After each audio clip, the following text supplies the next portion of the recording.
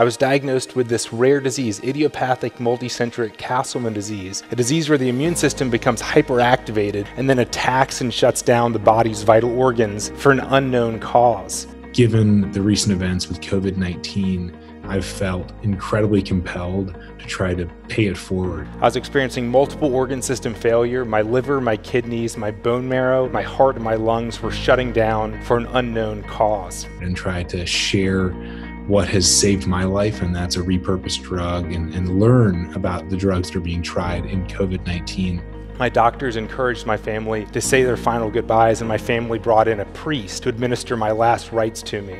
I learned so much about life and about living from nearly dying 5 times. We have to question the status quo. If we'd continued to follow along of treating me with chemotherapy after chemotherapy, I would have continued to have relapse after relapse, and I would most certainly not be alive today. Fortunately, there's a drug called sirolimus that was developed 25 years ago that we decided to try on me as the first patient ever with Castleman disease to be given sirolimus. And I'm alive here today because of this drug, sirolimus. The traditional process for communicating and sharing medical research is incredibly inefficient. Scientists like me, we conduct research for years. We finally get our result that we're ready to share with the community. We publish it in a peer-reviewed journal, and we just hope that someone else somewhere will read the paper and implement what we've learned into their own framework for treating a disease or maybe for researching a disease. So physicians need to go through the entire literature if they want to get an idea for how they might treat a particular disease.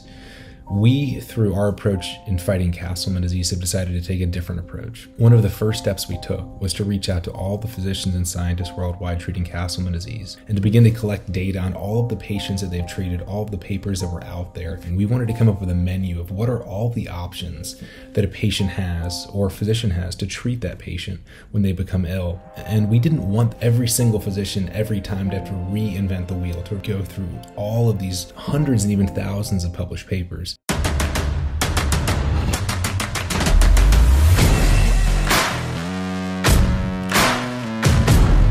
I've assembled a team of volunteers and scientists from my lab who are currently going through the approximately 1,000 published papers for COVID-19.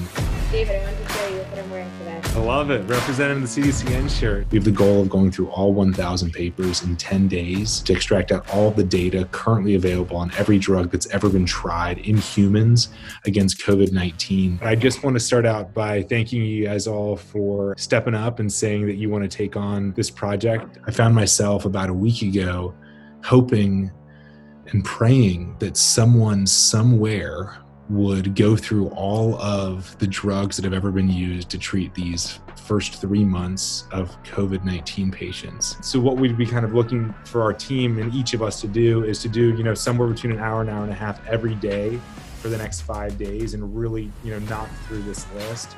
David, can I just ask about the role of if you come across any article that you think is really research heavy? Sometimes solutions can be hiding in plain sight. The drug I'm on, sirolimus, had been in my neighborhood pharmacy, CVS, but no one had thought to try sirolimus for me. How many other drugs and solutions are hiding right in front of us in plain sight?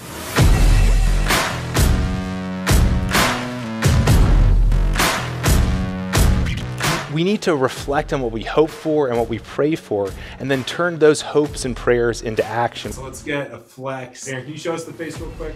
I got it, ready? Oh. Yeah. 3, 2, 1. And I got a screenshot. All right, you guys are awesome. What can we do to get us closer to that which we're praying for?